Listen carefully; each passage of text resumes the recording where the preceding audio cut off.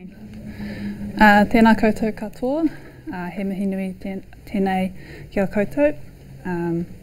Ko waio, ko putuaki te maunga, ko whakatāne te awa, ko mātātua te waka, ko Ngāti Ao te iwi, ko Ngāti Pūkeko me te Patiwā i ngā hapu, ko Ranapia tōku ingoa. Tēnā koutou. Greetings, my name's Ranapia and I'm also a PhD student at the University of Waikato, and I'm here to present my research, which is looking at management strategies for a starfish outbreak, also in Ohiwa Harbour, in collaboration with the local iwi. And also just want to acknowledge that the research is also funded by Sustainable Seas. So similar to Kitty, my research is located in Ohiwa Harbour in the eastern Bay of Plenty of Aotearoa, New Zealand. As she mentioned, it sits within the ancestral homelands of 4 iwi or hapu, one of them being my own, Ngāti Awa. And my research supports the wider Sustainable Seas National Science Challenge Awhi Mai Awhi Atu, a kaitiakitanga based approach to ecosystem-based management. One of the goals of Awhi Mai Awhi Atu is to assist in the recovery of the traditional mussel beds or kuku beds on the sea floor in Ohiwa Harbour. However, the chronic infestation of the pātangaroa, or the 11-armed starfish, which you can see depicted in this image, which was actually taken in Ohiwa Harbour on a pipi bed, and the cushion star, which is a smaller starfish species, is believed to be limiting mussel recovery efforts in Ohiwa. An iwi-led monitoring program found an estimated 1.2 million of these 11-armed starfish in 2009, while simultaneously the cuckoo beds, or the mussel population, declined from 112 million to 16 million between 2007 and 2009. And these starfish were also observed predating directly on them. So through these monitoring regimes and observations, they believe that they attributed to their decline. Now, this situation is not unique to Ohiwa Harbour. Overabundant starfish have been recorded to be hindering shellfish efforts in other locations of Aotearoa, New Zealand, as well as globally. Now, despite these propositions, there's actually been no attention given to develop a starfish management regime in the context of shellfish restoration. So with this in mind, my PhD focuses on co-developing a starfish management action plan with relevant Māori authority and endorsed by our co-management partners, the Ohiwa Harbour Implementation Forum, which Kitty mentioned before. This will be achieved by working collaboratively with our iwi partners and drawing upon both mātauranga Māori and marine science. So, to do this, we have this really great transdisciplinary team, which include iwi representatives, collectively referred to as Te Rōpū Kairangaho. They are our mātauranga Māori advisors, practitioners, and they also hold important profiles for their respective iwi, including Manager for Customary Fisheries and the Chair for Te Rurunga o Ngāti Awa. Then we also have my Science and Technical Advisory Group, essentially my supervisors. They're all marine ecologists, 2 of whom whakapapa Māori, and we also have our Technical Officer who has over 15 years experience working in Ohiwa Harbour. Of course, myself, and as I mentioned earlier, the Ohiwa Harbour Implementation Forum. So, to assist our collaboration and integration of mātauranga Māori marine science in this research, I created the conceptual ka mua ka muri co-developed framework that you can see behind me. Ka mua ka muri is a whakatauki or Māori proverb which refers to looking to the past to inform the future. In the context of my research, it's about drawing upon Māori perspectives and philosophies of the past and contemporary tools and knowledge of today to inform management actions into the future. It takes for granted that mātauranga Māori is not just a source of traditional ecological knowledge, but a process to acquire knowledge. It's also underpinned by Te Awa Kotuku's 1991 Kaupapa Māori principles.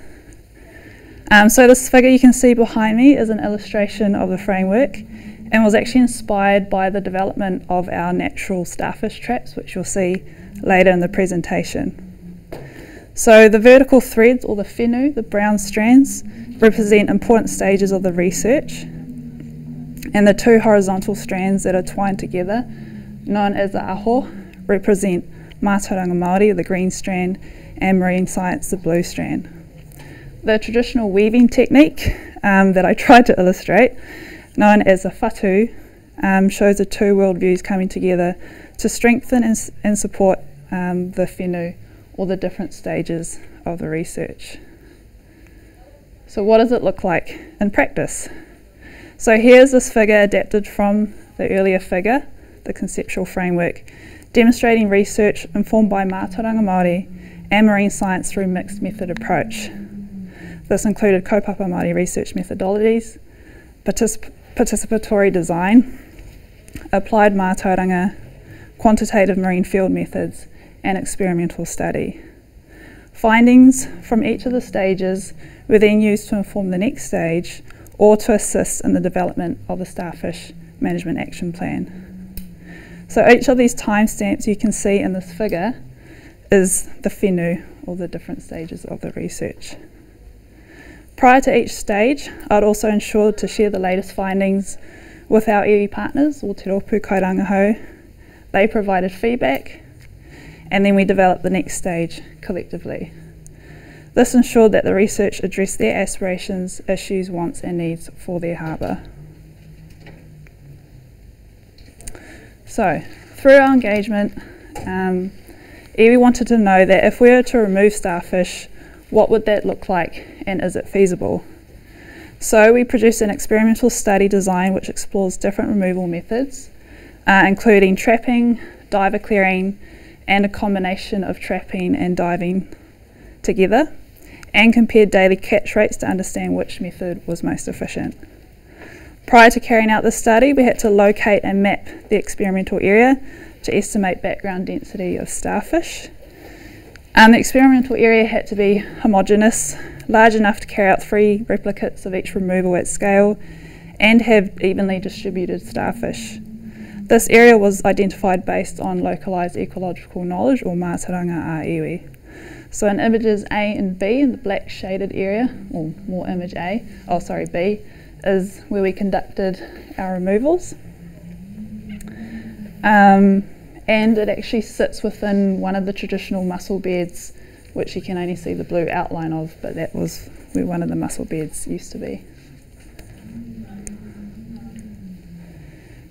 For the trap removal, we actually conducted a pilot study first. So we compared catch rates of a semi-enclosed box trap, the sort of traps you can buy off the shelf, versus our own DIY open trap, which you can see in image A. We also trialled different soaking times, so how long to leave the trap in the water for. So we compared 1, 2 and 3 day soaks. And we also trialled 2 different bait types, so bonito fish bait and crushed mussel. We found that the open traps performed better. They had slightly higher catch rates and they could withstand the gnarly currents in the harbour. And they had little to no bycatch, whereas the semi-enclosed trap, which you can see in image C, had high catch rates, which goes against obviously mātauranga Māori perspectives and ecological perspectives as well. Catch per unit effort was similar for 1 and 2 day soaks, so to reduce cost and effort, the traps were pulled every 2 days, and we also found that fish was slightly more effective. These findings informed the methodologies for the next stage of our fieldwork. We also wanted to see if we could make natural starfish traps. Firstly, to reduce plastic pollution in the harbour, and to see if natural materials would attract or retain a greater number of starfish. This was based on previous observations in an earlier trial study where natural starfish exclusion cages made from natural material actually retained greater starfish than ones made out of synthetic material. So we co-designed the natural starfish trap with tohunga rāranga, or master weaver Roka Hurihia Ngāri Mu Cameron, You can see in image A, we're actually based down in Hawaii Bay. And we developed these based on her mātauranga Māori weaving principles. Through this process of making natural traps, we learnt about appropriate materials, where to source the materials, customs around harvesting and weaving techniques. We found that pirita, so supplejack, and harakeke, or New Zealand flax, were the best materials, and these materials are what our tipuna, or our ancestors, have used for generations in the moana. In image B, you can actually see the completed version of the natural starfish trap, and in image C shows several 11-armed starfish actually caught by the trap. So, after the pilot study, we conducted the experimental removal site. We had 3 replicates of each removal technique, and each site covered an area of around 1,200 metres square. The blue images are of the diver removal, the yellow images of just trapping, and the red images are the combined efforts of diver removal and trapping, and the white crosses just depict our control sites. We had to ensure a 100-metre buffer between each removal plot, and each time we went out we recorded starfish numbers and sizes. We spent 18 days in the field attempting to fish down the starfish in each removal plot. So what did we find? When we started the trial, we had just over 5,000 of the 11-armed starfish in an 8-hectare study site. After our 18-day removal, we cleared just over 20% of the population, or just over 1,000. We also cleared, surprisingly, 10,000 of the smaller cushion stars. And if we break it down to the different removal techniques, the combined effort proved the most efficient, with the highest daily catch rate than diver removal or trapping alone for both species. Alternatively, diving was the second most efficient method for the 11-armed starfish, whereas for the cushion star, diving or trapping were of similar. Based on these findings, we recommended the combined effort. Oh, okay, that's not what it's meant to look like. Okay, kind of ignore these graphs because they're a little bit, they don't look like what they look like on my page. But anyway, after 18 days of intensive trapping, irrespective if plots were cleared by divers prior, we actually saw no significant decline in catch rates. Therefore, traps can maintain same catch per unit effort for an extended period of time. We also found that trapping alone removed over 130% of the original population within the trapping plots. It is believed that traps do induce migration of starfish into our trapping sites, as starfish are attracted by bait plumes. So this should be a consideration when looking to select trapping as a potential removal method, as it could encourage starfish from outside populations to mobilise into removal sites. Our recommendation is that trapping is not a concern, however, for Ohiwa, given that the starfish outbreak is a localised issue. So what about the natural traps? With regards to their performance, the mean daily catch rates for the 11-armed starfish was similar between the ones made out of synthetic material and natural materials. However, for the cushion stars, we actually saw a higher catch rate for the metal traps than the natural traps, about twice as much. There were some design faults with the natural traps that could have negatively impacted the catch rates, but these learnings can easily be rectified. Ultimately, the benefit of using natural traps is that it was more accessible, it encouraged participation through involvement in the design, and supported the inclusion of Māori practices, tikanga or customs, through the use of traditional materials and weaving.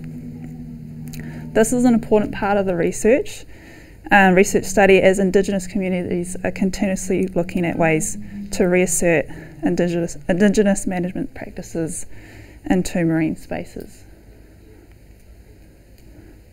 And finally, the cushion stars. So this is actually the underside of the cushion star, and they're about this big.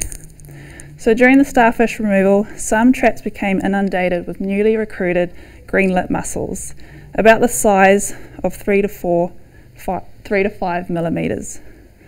Cushion stars were also observed in the field and subsequently in our holding tanks, predating on the juvenile mussels, consuming up to 10 of these small mussels at one time.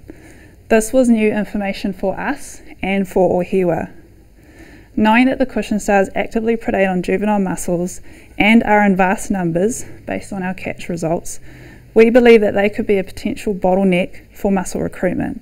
So our recommendation was further investigation on the predation pressure of cushion stars for the management of Ohiwa. So what does this all mean? All of our qualitative and quantitative findings through literature, field experiments and expert knowledge assisted in the development of the Starfish Management Action Plan, or what I like to call the SMAP. The SMAP was aimed at streamlining decision making for managers. The SMAP was presented with various options to ensure it can be adaptive and applicable relative to resources, expertise and the current ecological state of Ohiwa. The latest draft of the SMAP was presented to Te Rōpū Karangaho in February of 2023 and subsequently to the Ohiwa Harbour Implementation Forum and the Ohiwa Harbour Strategy Coordination Group. And on the 23rd of July 2023 it was unanimously accepted by all members and is now part of the annual work plan for the Bay of Plenty Regional Council. I believe there are several mechanisms that helped in its acceptance. One, it followed our co-developed framework and kaupapa Māori methodologies. Myself and my team, or our team, commitment to the collaboration process is exemplified by the amount of engagements we had. A total of 220 engagements in the form of hui and wānanga was carried out by our wider Awhi Mai Awhi Atu team, 27 of which was led by me, was directly related to my research. Secondly, the collaboration fostered participation, where local stakeholders could engage in planning and implementation process, providing a sense of ownership and responsibility, thus enhancing community support. The SMAP also addressed Action Area 2 of the Ohiwa Harbour Strategy 2014. This meant that the research objectives aligned with the Ohiwa Harbour Implementation Forum's responsibility and commitment to the harbour. And lastly, it is both a practical and adaptable tool, grounded in empirical data. The SMAP was designed to be easy to follow, provided several options that could be tailored to available resources, funding, and other specific circumstances of the community. So, I hope that what I shared with you today highlighted how this research has transcended into environmental management actions that reflect both mātauranga Māori and marine ecology-based information through co-development with iwi. E hara taku toa I te toa takitahi, engari he toa takitini. Success is not the work of an individual, but the work of many. Nō reira, tēnā koutou, tēnā rā tātou katoa. Sorry, that was a bit quick. Do we have any questions for Megan? Yes. So you were saying that there was a 100 meters buffer in between the different sites. Yeah. And you were actually finding that the more you were trapping, you were just getting more and more of them coming Yeah. in. How fast can they move? How far can they go? We predicted, and we can only estimate with the larger starfish because we estimated their density. I think around 20 metres a day. So the traps were, a 20 metre square area was what the traps were clearing per day. That's somewhat what we estimated. Yeah. I wonder how far they can like smell your fish and they're like, let's I go know, get that. yeah. And it's also, I think you have to be mindful like the prevailing currents. So if they're sort of downstream and you're trying to do removals, you might be attracting them coming up Which to the... necessarily a bad thing. It might not be a bad thing if you want to clear, Yeah. you know, a majority of that population in that site. I also want to acknowledge that these starfish are also native to Ohiwa and they're also native to New Zealand. So it wasn't so much about eradicating them, it was more so about reducing the number so that mussels could recover and recruit and grow. Yeah. Okay. Yes. Are we any closer to kind of at least hinting at what we think's caused the imbalance? I'll repeat the question. So, do we have any ideas around what's potentially caused the imbalance between, or what's caused the outbreaks of the starfish? Not really. So the initial question was trying to address why there are so many starfish, but having looked through literature, there is several different hypotheses. So people think that the increase in nutrients from land runoff could be attributing to these starfish outbreaks because larvae like to feed on phytoplankton. It could be removal of predators, so particularly when they're juveniles, they're more vulnerable to predation. Disturbances offshore, so destructive fishing practices. There's two things that they do. When you cause destructive bottom, you can create the swarming effect of starfish, and when they're closer together, that increase the fertilisation rates. There's also a removal of their food, so under low food, they could be pressured into coming into other areas. So there's all these different theories behind it. We also don't have a lot of data on the starfish population. There was a survey done in 2009, and then the subsequent survey was when I started my PhD in 2020. So there's a big gap, and it's hard to correlate what's been happening in the environment to what's been happening, or looking at the starfish trends over time. Yeah, so no. The short answer is no, we have no idea. Yeah, so that's why we decided to jump into a management plan. And so in the meantime, whilst we're trying to figure that out, we can do something about it. Yeah, yeah, yeah. Cool. Any other questions? Yeah, No. one more round of applause, please. Thank you.